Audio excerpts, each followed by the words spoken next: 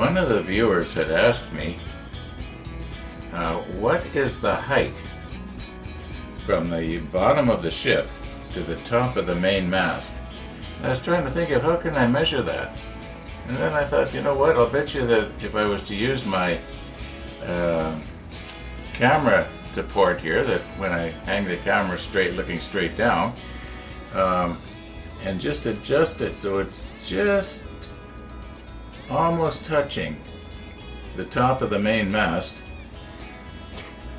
Then if I was to move the ship away and measure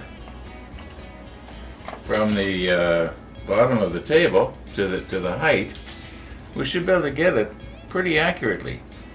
So that's what I'm going to do here.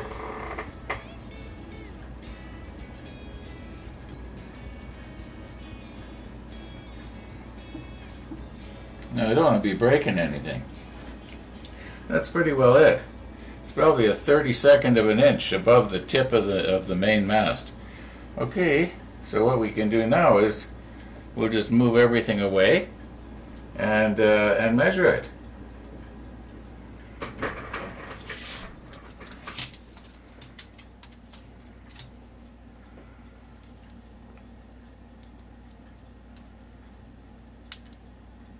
Well, there you have it. You should be able to read that just as well as I can.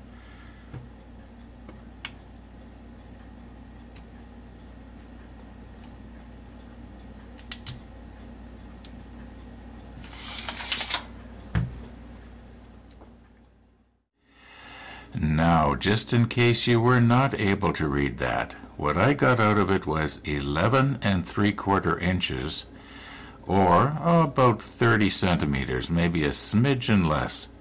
Now, this is, I realize that you're thinking of making a case for it. And, yeah, my suggestion would be, give yourself a little wiggle room. Don't make it exactly that height. Anyway, right now we got to get our photo edge stuff.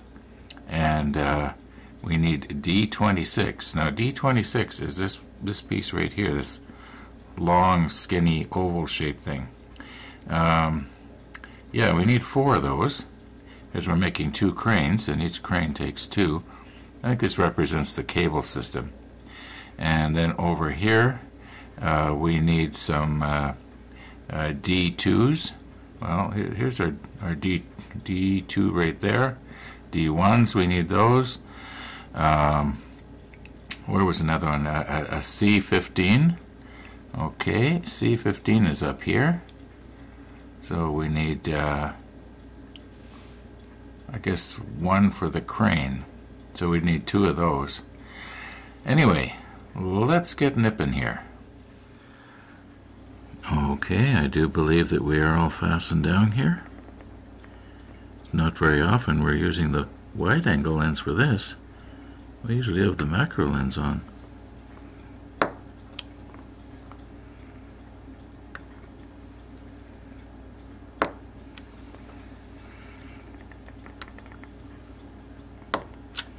Ooh, I bent it. That was bad.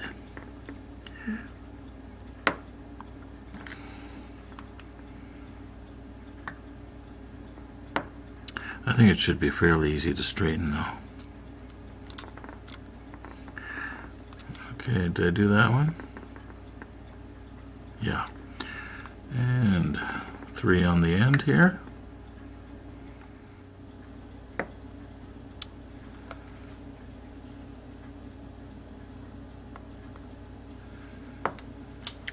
Now I might be getting my hand in your way for this one.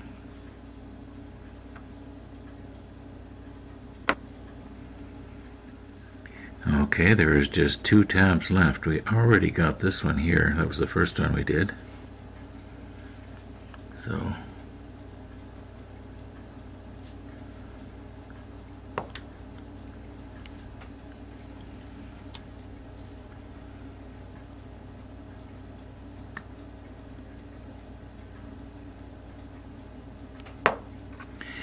okay, I do believe we can take this off now and see what kind of damage we did when I bent that.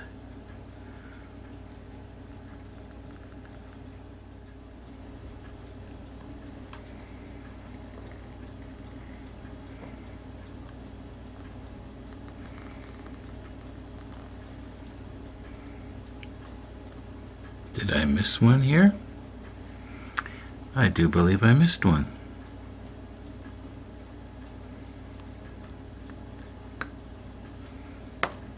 Okay.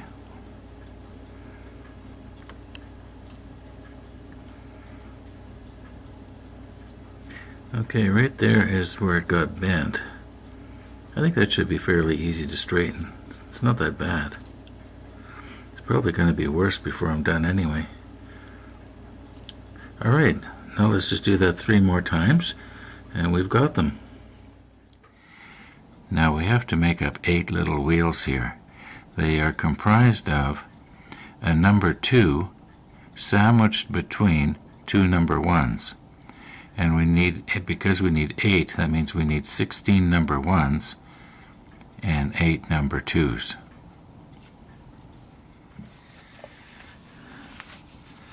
Now I am noticing here, as well as the 8 that we have to make up, down here we also need a couple of D1s.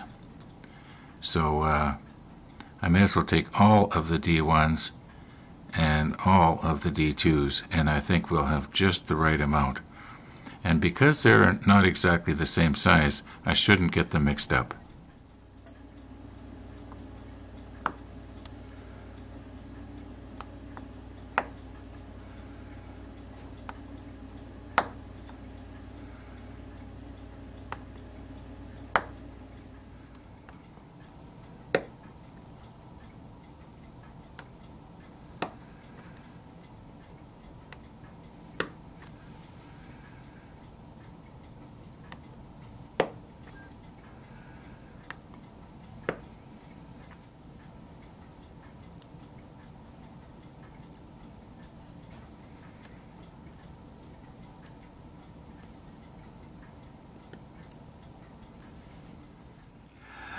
We need 2 C15s and 2 C18s. And here they are, nice and close together. Get them both at the same time.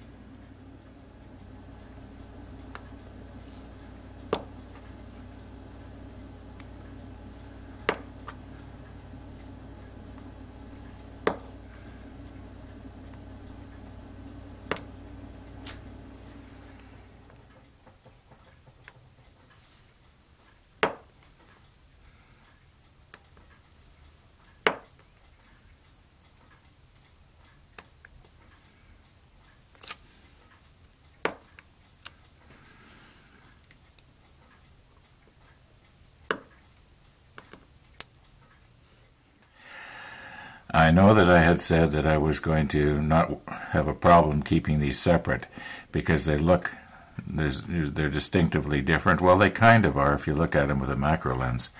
But I was getting them mixed up already, so I've divided them up. There's actually 4 different types of round ones. There's the D1s, D2s, and D3s, and there's also the C18. And yeah, so I've got a bag full of tuna tins. And these ones here, what I was thinking of doing, until I need them, I am going to just store them in this thing here. You know what, maybe we should check and find the one that we bent a little bit and see if we can straighten that. No, it's very little bent because I can't even see which one it is here now. Well, we'll find it. Okay, it's this one right here, and it is so slightly bent that I am afraid that I'm going to probably make it worse if I try to fix it. Somehow these pieces fit inside of this, and there's a little spool or something goes up here, and this will go around the spool. Anyway, we'll get to that. It won't be today, that's for sure. No, these photo etch pieces out here that we have to make 8 of. Let's see if we can, get these together somehow. Okay, each piece needs 2 number 1s and 1 number 2. Now how am I going to hold those in line and glue them together? It says make 8. Okay, this is a number 1. This is our number 2 that goes in the middle.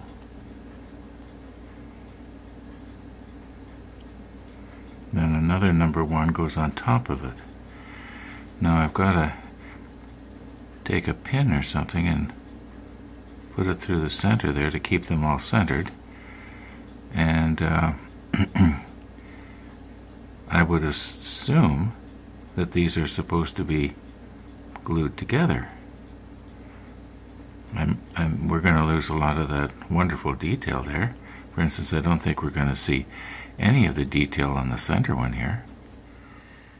I went down to the workshop and I got all my little pins and needles that I have. I thought I had more than this, but I guess I've used them up or lost them over the years. And I don't know which one of these would be the most smallest in diameter. We could give that one a try. I haven't tried it yet, but I've got an idea for a jig. And it's the easiest thing to do is just show it to you rather than try and describe it to you. But I think we might be able to get these to be in line. And then my thinking right now is use CA thin, just a tiny little bit, just to hold the 3 pieces together. Yeah, I don't know what else to do here with it. Okay, here's the idea for the jig.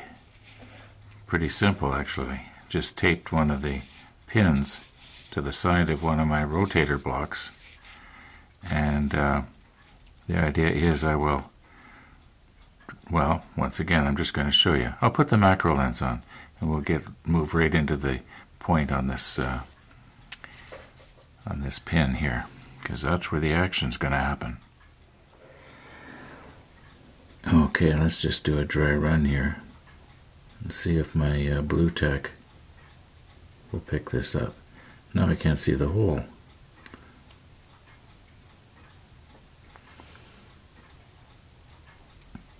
Oops, went too far. Well,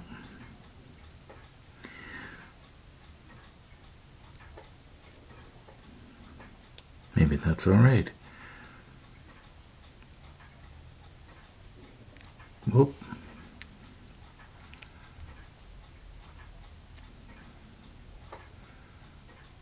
Maybe this blue tack wasn't a good idea.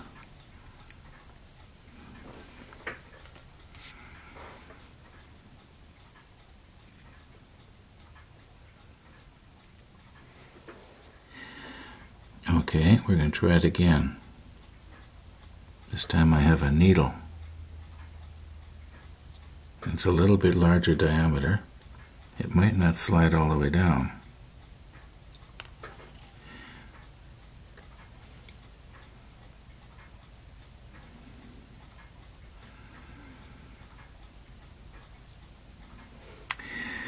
Okay, I don't know if that's going to be much better. Maybe I need a larger needle. Do I have a larger needle?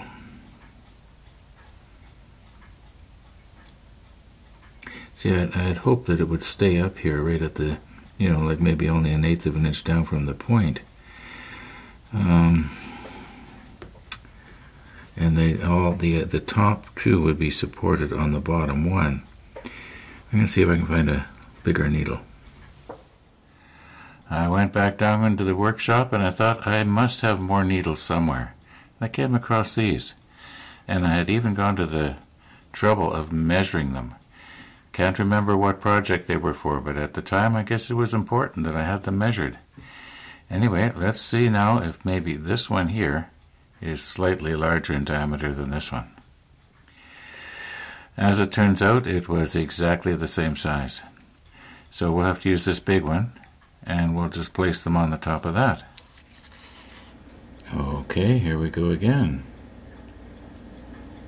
First a big one.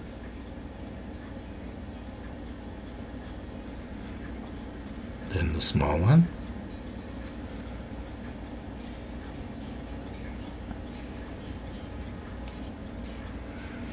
And the big one.